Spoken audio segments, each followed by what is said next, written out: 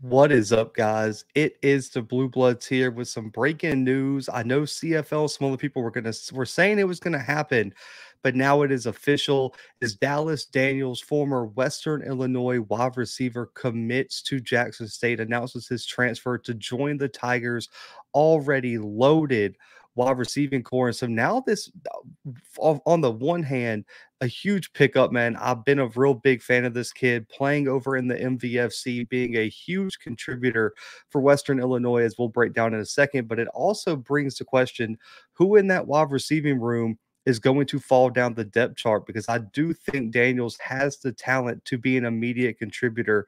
And we'll get into why I think that. But first off, man, huge addition by Jackson State. I know a lot of people are going to say they really didn't need a wide receiver, which could be fair, man, but they land a former three-star kid, top 70 player out of Ohio back in the 2018 recruiting class.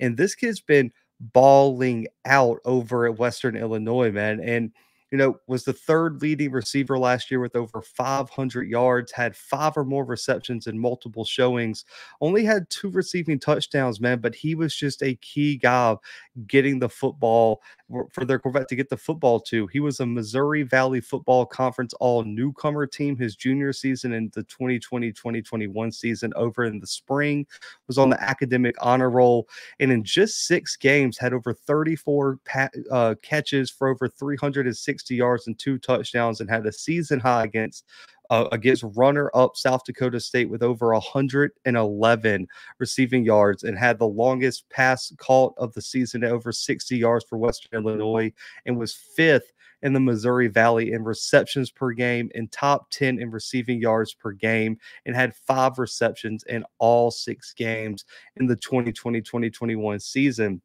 He's been a very big contributor for Western Illinois. Going back to high school, holds the school record for his high school in receiving yards and touchdowns, is a state champion, was a first team all conference selection, first team all area, and honorable mention in all state out of Dayton, Ohio.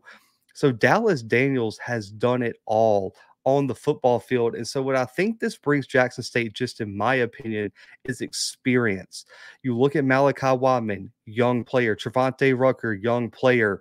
You even look at, even a Travis Hunter and a true freshman. And you brought in a lot of guys that, like a Kevin Coleman, that are freshmen, sophomores, that don't have a lot of experience. And what Dallas Daniels is going to offer you as a guy with 4+ years of experience at the highest level of FCS football, playing in the most competitive conference in the FCS, in the MVFC. That's the same conference, if you don't know, with North Dakota State, South Dakota State, and some of the top dogs at the FCS level.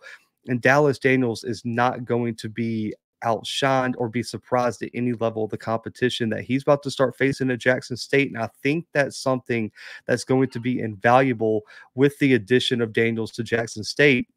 When I look at his game, he's not going to be a huge explosive play guy, kind of like a Malachi Wadman, not really a one-on-one guy like you get in Trevante Rucker. And he can fit in the slot if need be. But what I think he's going to bring, and I want to hear y'all's opinions on this. I think he's going to bring a Keith Corbin type mentality, type skill set to Jackson State's offense. When you look at what Jackson State was bringing last year, they had Warren Newman and Josh Lanier in the slot. They had Wadman and Rucker and even Hooks on the outside to be their big play guys. But then they look at what Corbin was bringing, and that was consistency. When Shedeur just needed to get a first down, get a play made, get some yards, get the offense rolling, he looked Corbin's way. And the number one thing Corbin brought was just consistency. He was consistently open. He was consistently in the right spot, making the right play. And he really came on later in the year as one of the top targets for Shedeur Sanders. And for me, watching film, knowing a little bit about Dallas Daniels, that's what I think he's going to bring to this offense. Experience and consistency, similar to what Keith Corbin brought to the offense last year. I think this guy is uber talented. He could potentially even have a future at the next level. What's the next step now is him getting into the offense for Brett Bartolone and finding room get on the field for the Jackson State team. You look now, they're probably 10, 11, maybe even 12 guys deep at the wide receiver spot. Something has to give. There's one football, and at any given time, there's only really 5 spots on the field for a wide receiver to be most of the time 4. So who is going to get that playing time? We didn't see Malachi Wideman this weekend, and we saw what Travis Hunter could do. We saw a little bit of Kevin Coleman.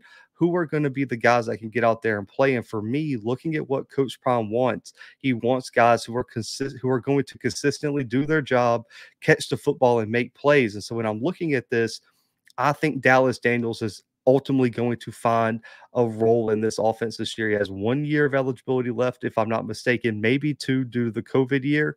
But for me, Dallas Daniels is going to be loaded with experience, loaded with talent, and is going to be that consistent, just middle of the field. I just need a play made. Let me find Dallas Daniels, and that's what he's going to offer you. I think this was a big loss for Western Illinois, but a huge gain for Jackson State. So comment below. Let me know what y'all think about Dallas Daniels ultimately deciding to transfer to Jackson State. Let me know who you think are going to be the guys at wide receiver, and how is Jackson State going to manage all these different type of personalities and talent in that wide receiving room? Do you see anybody transferring? Do you see anybody just ultimately deciding that they're not going to be able to see the field? But for me, very excited about Dallas Daniels. Go check out CFL's interview with him, man. I believe he was one of the recruits that came on CFL's show Saturday night. But for me, being an FCS guy, I've known about Dallas Daniels. I think he's been one of the more consistent wide receivers over the past 3 seasons, been playing at one of the highest levels in the FCS. And Jackson State landed an absolute baller and added some much needed experience into an already loaded wide receiving room. But comment below your thoughts, hit the like button, make sure to subscribe, and stay tuned right here for more Blue Bloods content coming later this week. We got Jackson State O-line commit Tyler Brown coming on tomorrow. Interview dropping at 11 a.m. Central Time. So make sure to be right here on YouTube at 11 a.m. to hear everything that Tyler has to say about Jackson State and his recruiting process. But for right now, guys, the Blue Bloods are out.